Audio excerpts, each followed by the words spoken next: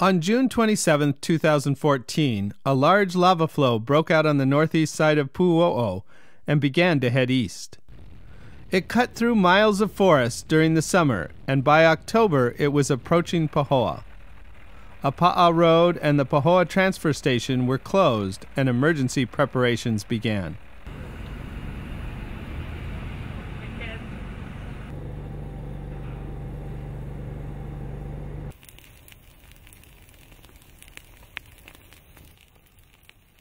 With the lava burning through fields only a few hundred yards away, Helco workers hurried to protect power poles in its path.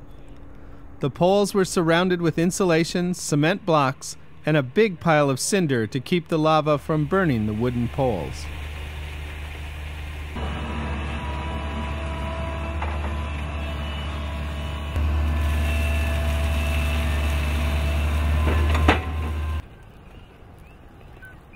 Lava ran directly into one of the power poles as it crossed the Pa'a Road in the early morning hours of October 25th.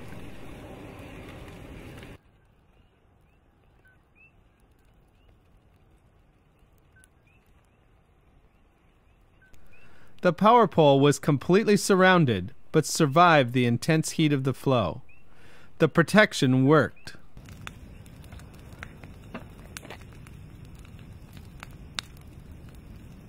Below the road, the lava flow continued down through pasture, burning or burying fences and crumpling a metal shed along the way.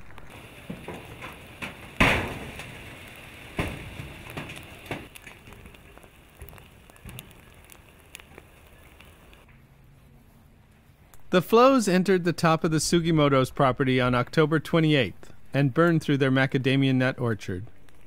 Listen for the methane blasts. These happen when gas from burning roots ignites and explodes.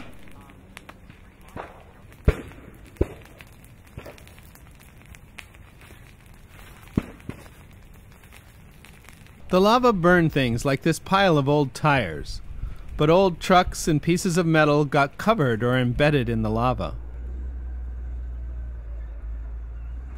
Fire and civil defense workers were there to make sure everyone was safe.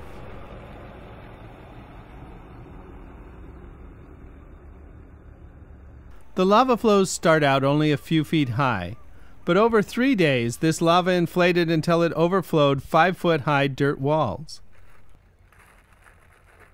This sped-up video shows how lava flows inflate like a balloon.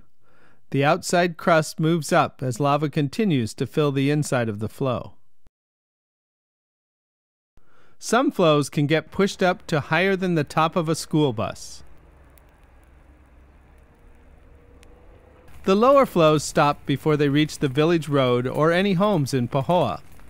But on November 10th, a new flow broke out near Pa'a Road and moved toward an empty house. One branch of the flow moved along the road and into the driveway, and another flowed right up to the edge of the garage building, but stopped just a few feet away.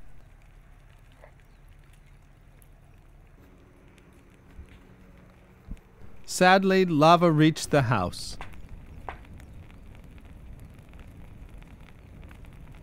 All that is left is the metal roof on top of the lava, though the garage is still standing.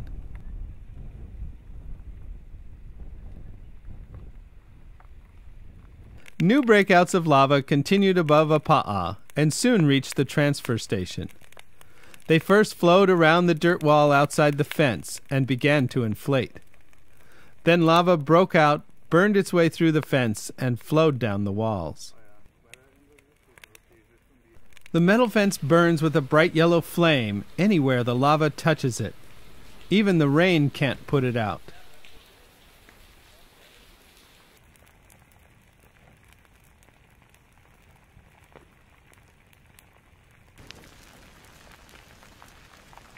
When the lava reached the asphalt at the bottom, it began to burn too. Burning asphalt makes a nasty black smoke that is unhealthy to breathe.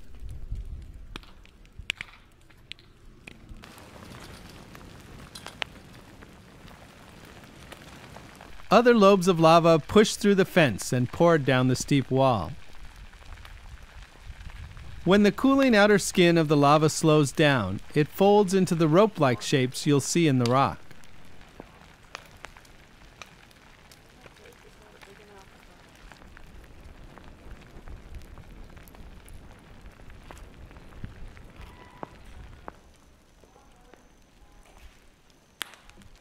Lava knocked down a section of the fence and continued to fill the lower part of the transfer station.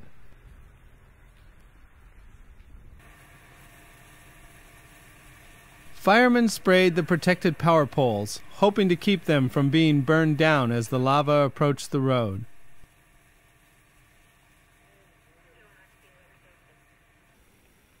The lava flow crept along the outside of the fence, getting closer and closer to the road.